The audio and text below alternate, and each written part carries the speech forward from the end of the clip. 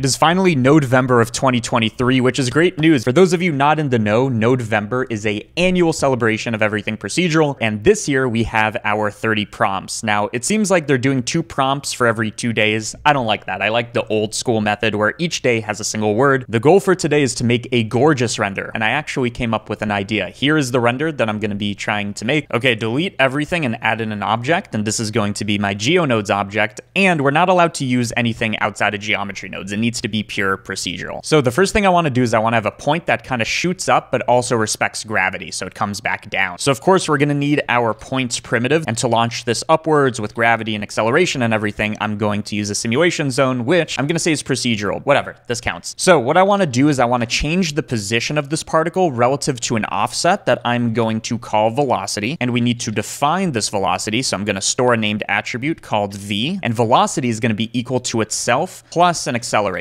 So we literally just add these quantities, and just like before, we haven't defined acceleration. We store named attribute, a for acceleration, and I'm just going to make this slightly negative. That's what gravity is. So now if I play this, it's actually going a bit fast, so I'm going to make it like 4 times smaller. If I play this, you can see it's not only falling, but it's accelerating. So the only other thing we need to do now is to launch this particle so it shoots upwards. I'm going to give it a initial velocity, so I'm storing, again, the v velocity attribute, and I'm going to give it an initial velocity of, let's say, 0.14. So now it's going to launch upwards, and then gravity is going to take it. So I'm going to put some on the x-axis. Now the question of this tutorial is, how do we take a particle and split it into 2? And then those particles can also split into 2, etc., etc. That is the difficult part. And to spawn 2 particles on our points, what I'm going to do is I'm going to, again, use a points node. This time we're going to have 2 points, and I'm literally going to instance it on our geometry that the position is getting updated to again and again and again. I want to instance 2 more points, give these things a initial velocity. So let's say instead of like having a predictable one, I randomize it. So I'm going to have this max at 0.2, and for the x and y axis, I'm going to have this go at negative 0.2 because I want my gravity or my z component to not shoot downwards. And we are going to join it with our geometry, meaning first we have a point, it's doing the gravity stuff, and then we're instancing, and then those points are instancing. And just to make sure this works, I'm going to realize our instances so that they're all point data. So there we go. You want to be careful with this because it's going to explode. On frame 14, I already have 5 million particles. What I need to do is I need to make a condition for when this like duplication happens. I'm going to do this by making an attribute called age, and age is going to be actually just the frame number. Well, what it means is when this particle is spawned, it's going to have a velocity and an age attribute that just looks at what frame it was when it was spawned. And equivalently, I want to store this over here, meaning if I go a couple frames down before this explodes to a lot of particles, you can see some particles are of age 6, and if we scroll down here, some particles are of age 2 and 3, etc. Now, this is what's going to let us actually decide which points are spawning more points. So we can do that via this selection. We take the frame number, and if I take these and subtract them from each other, you can think of this quantity as basically saying the number of frames since it's been spawned. So we're going to say if this quantity is greater than, let's say, 10, then this is the condition under which we can spawn more points. Now, this still isn't everything, but now you can see it's not getting as crazy as quickly. Another thing I'm noticing is you can see it's kind of making these like streaks, and that's because our random value isn't randomized in terms of the seeds. So I'm just going to use the frame number. Now, when I play this, it's acting a bit better. This particle, which is going to spawn more,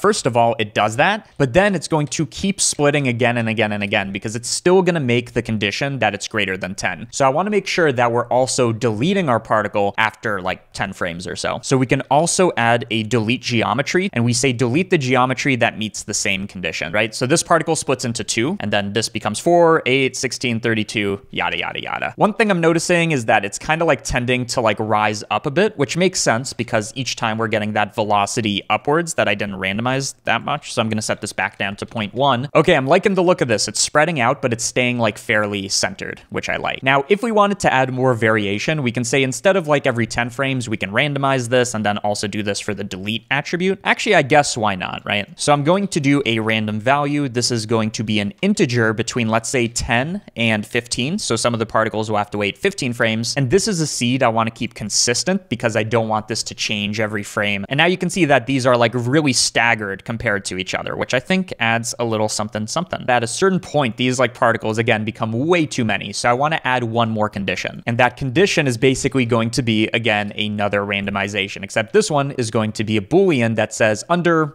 let's say 50% probability, it's going to split. So we're going to take this, we're going to multiply it by this conditional. This should also be updating on every frame, or we can make it update, let's say, on every like 3rd frame. And basically basically this is going to make it grow a little less quickly. Okay, so now I think we're at the point where we actually want to like render this. Instead of having a bunch of points, I want these to be visible, and for us to be able to update the material, I'm going to instance. So it's doing this whole calculation, and then we are going to instance a UV sphere, make the radius smaller, and we don't need this much geometry. And then we also want to make sure that these particles get smaller over time, because otherwise they just dominate our frame. So since this is a 250 frame composition, I can use that information. So I take the frame number and I'm going to divide by the total number of frames. In other words, this is basically going to be equal to 1 over 250 on the first frame, and on the last frame, this is going to be equal to 1. Meaning we can now subtract, let's do 1 minus this quantity. So originally it's nearly 1, and then it kind of goes to 0. We can also clamp this just in case. We make this the scale. You can see it starts off at one size, and then over time, it should be getting smaller. It will be a little hard to tell because it takes time, but yeah, I think these particles are reliably getting smaller. I think the last thing we can do with this is just add some visual interest, and I'm going to do that with variation. I'm going to take the scale, and again, I'm going to multiply. We're just doing randomness everywhere, making sure to like pick a different seed, except now you can see that there's this flickering, which tells me that this approach isn't stable. So what we need to do is we got to make some attribute that stores, let's say, the radius. So when we instance and spawn our duplicate particles, what we can do is we can store one more thing, or actually we can just set the radius. There is a node for this, to a random value between, let's say, 0 and 1. I'm actually going to do 0.5 and 1, or let's see, 0.5 and 1. So none of them can be too small, meaning I can now multiply by the radius. Okay, our initial particle is way too small, and then it actually starts working. Because our first particle is small, I can just take our point, increase the radius. That should fix it. And now when I play, you can see these aren't all the same size. There's actually some variation here,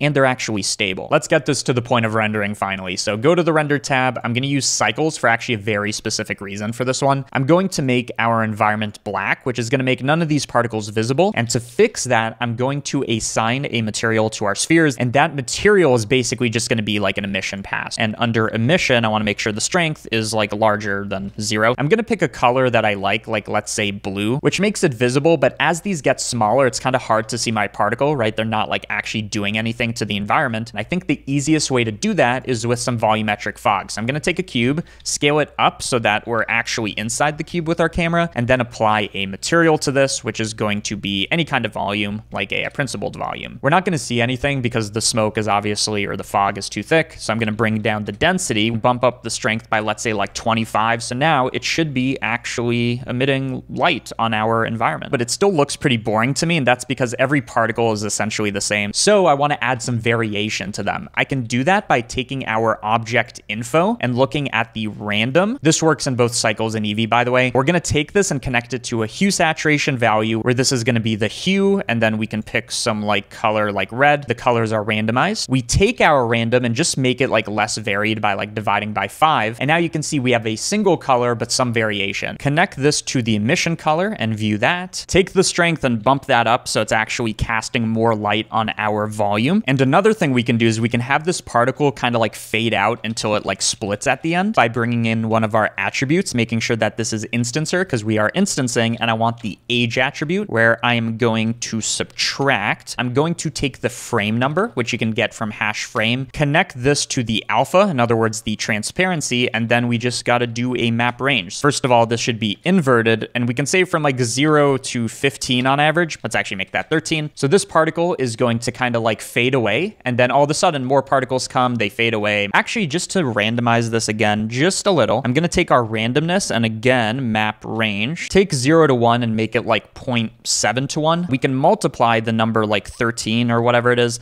by a bit of randomness, so they're not all doing the same thing. They should all not be fading at the exact same like interval now, which again is going to make it look like each particle is acting independently. Now the piece de resistance, the thing that makes this look so cool, is actually a glitch. It wasn't supposed to happen, but that's exactly what makes it look cool. And of course, I'm talking about motion blur, so make sure you're in cycles because it treats motion blur differently. And I'm going to bring this up to, let's say, 1. Now, why am I doing this, right? I go to a frame and let's say that I render it. You can see we have a particle with a bit of motion blur, right? It's showing the trajectory. The reason we're doing this is as these particles split, you're going to notice something like really weird. You see, sometimes we get these lines that kind of come out of nowhere, like we didn't define these. And the reason that they're there is that when a particle splits, it's deleting its initial thing and then just kind of splitting and like resetting the indices and everything. The motion blur kind of gets confused. It's thinking that spheres are being teleported to positions that they're not. And I think this is what makes it look visually interesting. If you don't want it to be as much, much, you take the shutter and you bring it down a little. So let's try rendering that. Still get these lines, but they should be a bit fainter, which makes sense. One trick that will help you is in your simulation node kind of physics thing, you can actually bake or cache the simulation, which you can see makes all of this purple, meaning that everything is already pre-calculated. And I think it would also be interesting to add some depth of field. And I want to pick a distance where we don't get all of this nonsense. So in look dev view, we can actually see our particles, and we just find the distance where some of these particles are in focus. To make this look a bit more techno, you can take the number of blades and make it like 5 or 6. You can kind of tell that these bokeh balls aren't perfect circles anymore. They're hexagons, which I think looks much cooler. And I didn't render it at that high of a quality, so it's going to look a bit splotchy, but you get this very cool techno thing. But there you go. That is the first day of November. Tomorrow we have the prompt garden, so make sure to subscribe to this channel and the CG Matter channel. I'm going to alternate to get you to subscribe to everything. If you want the blend file for this, it's in the description. That's why I'm pointing down. You want to join Patreon because I'm about to upload 30 custom GeoNode setups. Thanks for watching. I'll see you tomorrow.